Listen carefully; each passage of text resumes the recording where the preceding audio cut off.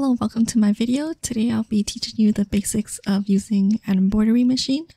This is the Brother SE600 and it's a sewing machine and an embroidery machine.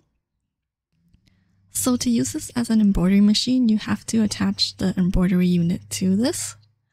So to attach the embroidery unit, all you have to do is hold on to this button here. Keep on holding onto it, and all you have to do is slide it into the embroidery machine. And you should hear a click.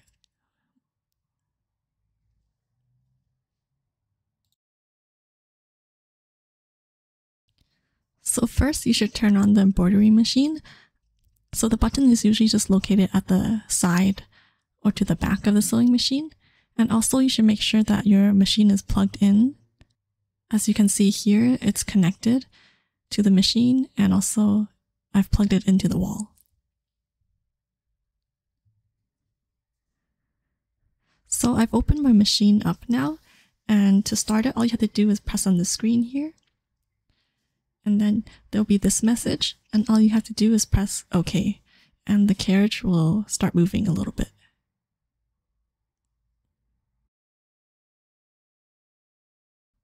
Or usually the machine will come with some designs, and here for the SE600 there's a few. So if I click into here, there's these ones here, there's some flower designs. And then I click on this next button here to move through the designs.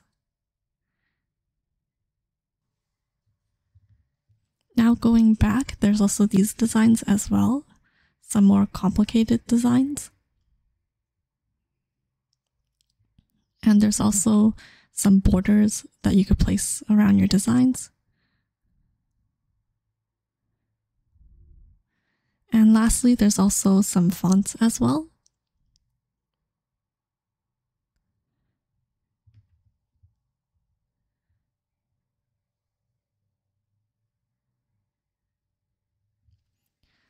So now if you want to create your own designs, you have to digitize them. So either you could purchase it from a digitizer on websites such as Etsy, or you could create your own. There's a free software called Inkscape that uses an extension called Inkstitch, and that's what you use to create the designs. I've never purchased anything online, and I've always created things myself. But I'll show you what websites you can use and also how to download the embroidery software. So to get embroidery designs onto your machine, you could use Etsy. So you could search up something like embroidery designs. If you're searching for something more specific, just make sure to include that in the search. So there's a lot of designs on Etsy, and everything does cost money. So this one here, it's $2.61. Usually they're not too expensive. Well, it depends on what designs you get. And usually there's a few sizes. And it'll be a digital download that you could download right away. They usually offer many different embroidery formats. So there's the JEF, PES, HUS. So it just depends what embroidery machine you have. For me, I use Brother, so it's PES. And just to note, most of these items are non-refundable since they're an instant download. Make sure to look at the reviews before you purchase. There's definitely other sites as well, so you could go Google and search embroidery designs. Most of the time you'll have to pay, but it seems like this website also has a lot of embroidery designs that you could use. If you don't want to spend money purchasing designs, you could definitely create it yourself. So one way is through downloading a free software called Inkscape. So just Google Inkscape, and then you could click on download now.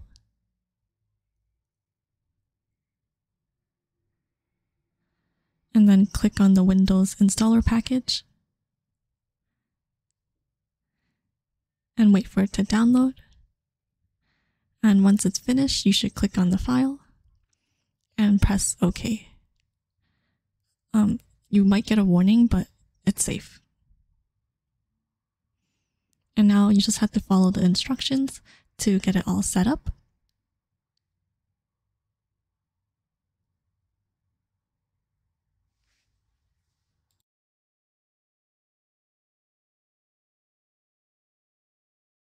So now that's finished downloading, all you have to do is download the extension called Inkstitch.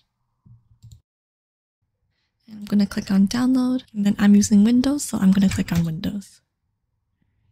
And then I'm going to click on this one here. And now let's open Inkstitch. And let's click on next and install. Okay, so now it's finished. So you've officially downloaded Inkstitch now. And yeah, you could begin to digitize things. So let's open Inkscape by double clicking on this. Okay, so let's create a new document by clicking on New Document. And this is how Inkscape will look. So let's start by setting everything up. So I just opened Objects and then Layers and Object. Fill and stroke is really important. Oh, and you could go in between tabs by clicking here and here. So we currently have these two opened right now. Oh, so trace bitmap is right here. So you go path and then trace bitmap. For now, I think this will be enough. So you could watch my tutorials on how to digitize by clicking on my channel, and I have 3 tutorials on how to use Inkscape right now. Here, I'll just show you something really quick and simple that you could create. So I just searched up a picture of a heart, and this is really, really simple. I'm just going to copy the image, go back to Inkscape, and then I'm going to paste this in. So I'm going to go to File, Document Properties, and right now it's set to A4, which is too big. Ensure that it's in inches, and let's change it to 4x4. And now you'll see that this square is a 4x4 size. The reason I'm changing it to 4x4 is because my machine can only take up to 4x4 hoops. So I'm going to hold down Control on my keyboard and then make this smaller. We have to digitize this. Since it's only one color and a really simple shape, I'm just going to show you a really fast way of converting this into an embroidery file. For more complicated files, I recommend going to my channel and looking for the other tutorials that I have up. Okay, so we're going to click on Trace Bitmap here, then click on our image. And it's set to brightness cutoff, which is fine. And then let's just apply this. And now we have something that we could digitize and embroider out on our machine. And then we could change the color by clicking on this and changing it to red. So let's go to our layers, and you'll see that there's a path now. This is what the embroidery machine will embroider out. So let's go ahead and delete this image. So I just copy and pasted all these hearts, and then I'm going to change this color.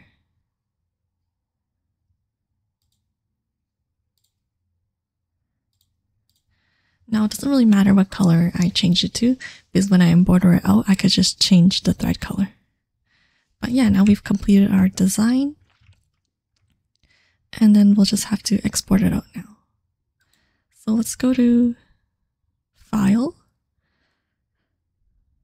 Let's just save this first. And I'm just going to call this Heart Tutorial. And then now I'm going to save it one more time. And then I'm going to save it as a PES file. And this is the file we'll use to embroider out. So let's save that. I'm actually going to save it again.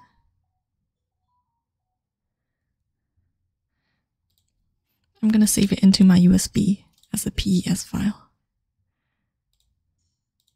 And now we are done. So first we will have to insert the needle into our machine. So this is the needle. The size is 7511. So when you're inserting the needle into the machine, make sure the flat side of the needle is facing towards the back. So all you have to do is lower your presser foot, insert the needle, and then just tighten the screw. Next, I'll show you how to thread your embroidery machine. So first, you put your thread onto the spool, and then you hook it under this silver hook here. And you'll see that there's usually instructions. So you just loop it down the embroidery machine, and you go back up, and then loop it back down again, but make sure this time it's caught onto the silver hook. And now you just grab your thread, and make sure it's attached to this silver part here. And then just bring the thread up around and cut the thread.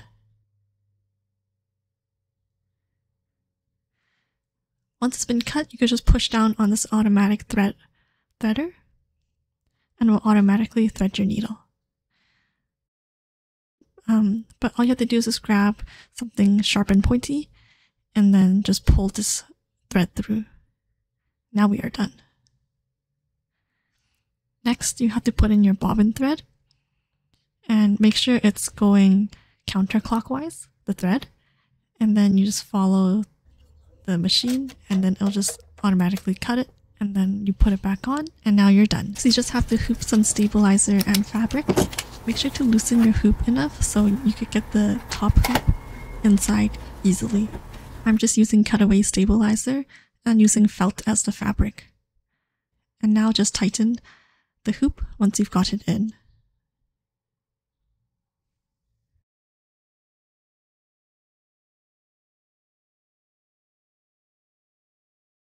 You can skip this step if your machine is not in the sewing operation mode, but mine is, so I'll have to change the presser feet into the embroidery feet. So to do this, I grab this tool here. If you don't have this, a mini screwdriver would work. And then I just put it in between the screw, and then I just turn it to loosen it. Once it's loosened, the presser foot should come off easily. If not, just loosen it some more with your hand. And now here's the embroidery foot. You just have to attach the bottom part there onto the screw and then tighten it. And there's also this little clasp here that you could just hold down. So match it up with the screw and put it in. Next, you could just tighten the screw.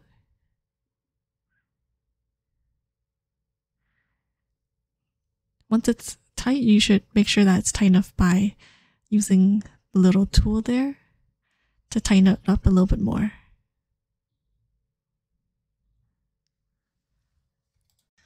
Once that's tightened, you can begin embroidering.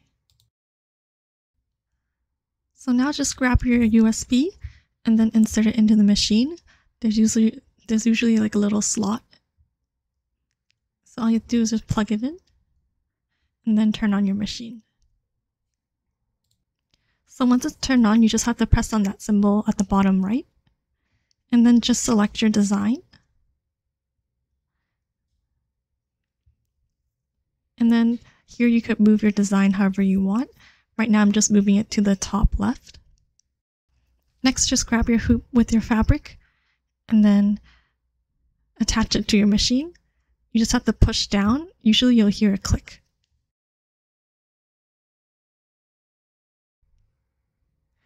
Now you just have to lower your presser foot,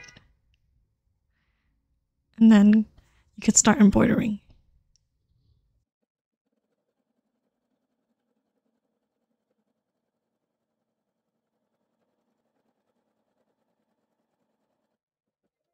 Now that this is done, I'm going to embroider the third heart since it's the same color.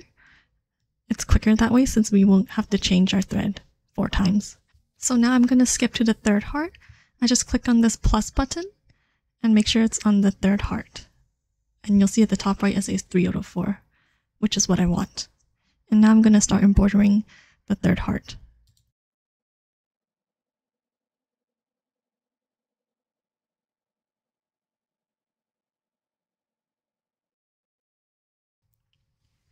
Now that we're done, we could cut this jump thread or this jump stitch.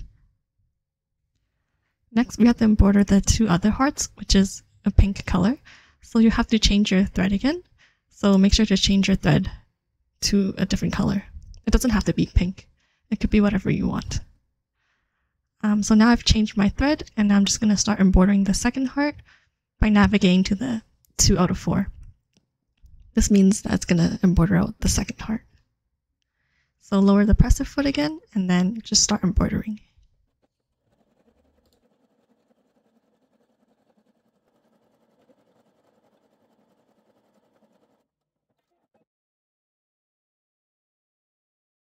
And now we'll do the same thing for the last heart.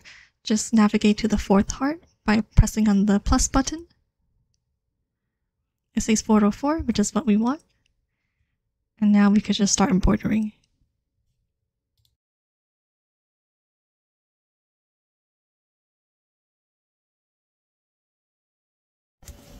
And now we are all done.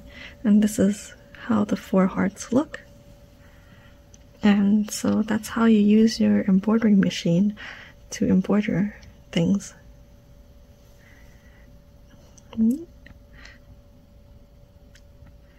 Thank you for watching. I hope you were able to take away something useful.